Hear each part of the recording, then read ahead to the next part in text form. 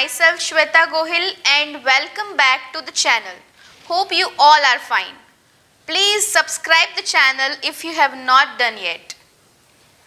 Today we will see a new subject which is named Industrial Electronics. So without wasting a time, let's move to the contents of today's session. We will see introduction of the subject which is Industrial Electronics. We will see the scope of the subject. We will see what do you mean by Thyristor and its types. So let's have the introduction of the subject. Industrial electronics is a branch of electronics that deals with power electronic devices such as thyristors, SCRs, AC/DC drivers, meters, sensors, analyzer, load cell automatic test equipments, multimeters, data recorders, relays, resistors, semiconductor, transistor, waveguide scopes, amplifiers, radio frequency circuit boards, timers, counters, etc.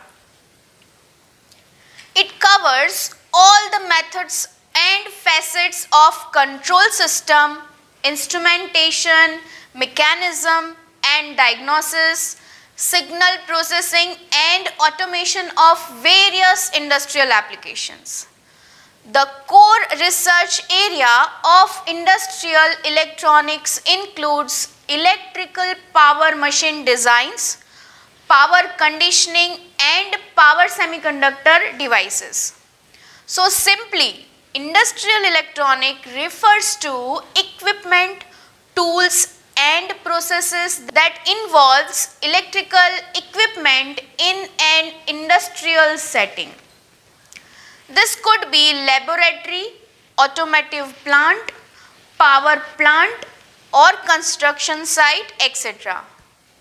Industrial electronics are also used extensively in chemical processing plants, oil, gas, petroleum plants, mining and metal processing units, electronics and semiconductor manufacturing. Now, the scope of industrial electronics ranges from design and maintenance of simple electrical fuses to a complicated programmable logic controllers, that is we called as PLCs, or solid state devices and motor drives, etc. Industrial electronics can handle automation of all types of modern day electrical and mechanical industrial processes. Some of the specialty equipment used in industrial electronics includes variable frequency counters and inverter drivers, human machine interfaces, hydraulic positioners and computers or microprocessor controlled robotics. Now let's move to the most important component of industrial electronics, that is thyristor, also known as SCR. The definition of SCR or thyristor is, it is a semiconductor device that performs action of switching as well as rectification. It is a 4-layered 3-junction device formed by combination of alternating P and N type semiconductor material. Thyristor is a word formed by merger of thyratron and transistor, as it exhibits rectification action of thyratron as well as controllability of that of transistor. It is 3-terminal device, that is anode, cathode and gate. For conduction to take place, gate trigger pulse is necessary. Unidirectionality is a major property of thyristor. This means that it permits flow of current in simply one direction.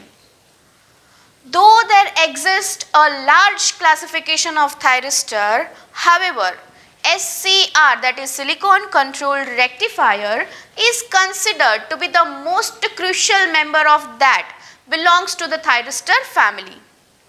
Thus, SCR is generally referred to as thyristor.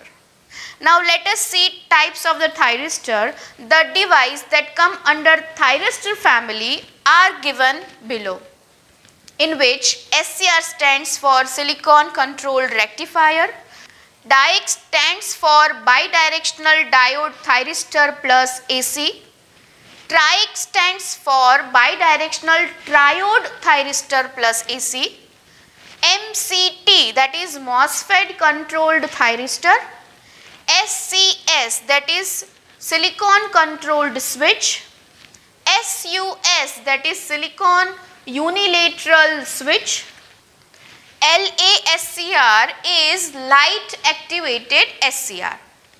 That's all for today's session. In next session we will learn thyristor in detail. Thank you so much for watching the video.